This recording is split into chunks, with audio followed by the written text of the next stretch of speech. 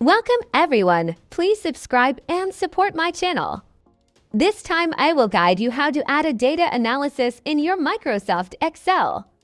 Data analysis can be used in solving basic inferential statistics and predictive data analytics. Hello everyone, so this time I will share to you how you're going to open an Excel, how you're going to add a data analysis in your Microsoft Excel.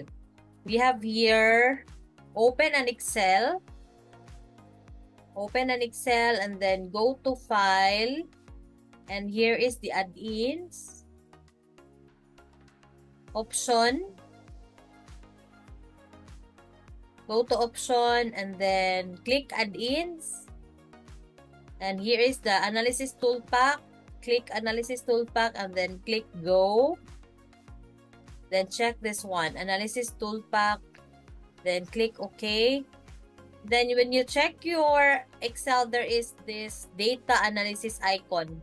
So we have here the data analysis, basic inferential statistics. You have here ANOVA, t-test, correlation, linear regression, and even this prediction, moving average, and exponential smoothing.